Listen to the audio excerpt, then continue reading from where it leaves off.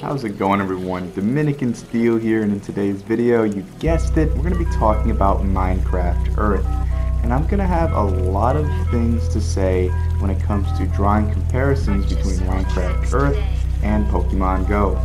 Now, I'm only going to say Pokemon Go a few times just because, to iterate, Pokemon Go is definitely one of the best just virtual reality styled games for the phone, or augmented reality games that have ever been released on the mobile platform. And so I feel like this game is going to be just as big, if not bigger, because of the community behind both of these genres of games. Now, without further ado, let's begin. Let's start talking about this. So first of all, Minecraft Earth is looking like what Pokemon Go should have been in the first month of release. Now, I'm saying this because they have so many similarities, including the way you move around, the whole augmented reality system, the whole virtual being able to see what roads you're on, displays in-game as well when you're walking around with your character that you can fully customize, again with different skins. And instead of Pokestops, you pretty much have these Minecraft stops where you're able to find any kind of environment, I want to say, and you're able to tap on it. I think they call them tappables, and instead of, Pokestops, which I mentioned, you are getting different materials, so they're essentially just one and the same. So on top of all of this, this game is supposed to be very, very good when you're playing with friends, but I mean, that shouldn't really be a selling point because any game that's cooperative technically should be good with friends.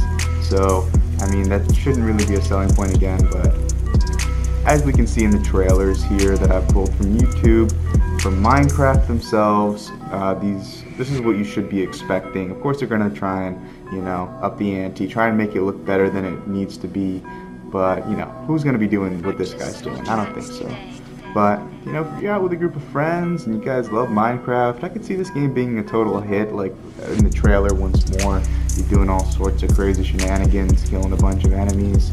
You got everyone like, oh, you play Minecraft Earth? No, dude, I'm playing Pokemon Go. Like, I don't really know how this is going to go down, but in this next trailer, you're going to be seeing some gameplay, and someone from Minecraft is actually talking about the closed beta, because at the time that I'm making this video, this game is not in a closed beta. In fact, I believe it's in early access at the moment for, I don't know if iPhone has it yet, but Samsung, Android has it at the moment on their Play Store. And what we're seeing right here is guys just changing skins, and once again, like I said, Pokemon Go styled. Instead of Pokestops, you got the tappables, and you're able to pretty much see anything around you and take it, I want to say. And so if you have a landmark down, I guess you have to invite people to see the landmark and edit it, because if not, other people can build landmarks as well. And I think they're called land blocks, and you put them down and you can pretty much edit them and play with them. But the whole point of the game is, once again, like Pokemon Go, you're supposed to voyage your way around your city, and of course, just like Pokemon Go, you really have to go into a city, like not a town, a city, like a city with skyscrapers almost, with many buildings, populated area, many landmarks. Not like a small town. This would probably not be the best in a small town. So as you can see, there are the landmarks you can build and slap down. You can edit it with all the tappables you've been consuming over the course of whoever knows, how long you're walking around outside for.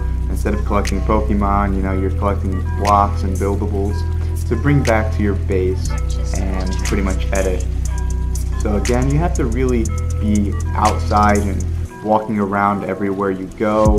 There are many tappables, close by, nearby when you start, but again, you really need to be in a big city to take advantage of this, because if not, you're not going to be getting the most out of the game, and there's probably no point in playing this if you don't have many friends to play with and you're living in a small town. But that's going to be it from me, guys. Thank you guys for watching this video all the way through. I do post daily videos, so make sure to keep up on content on the channel. So again, peace.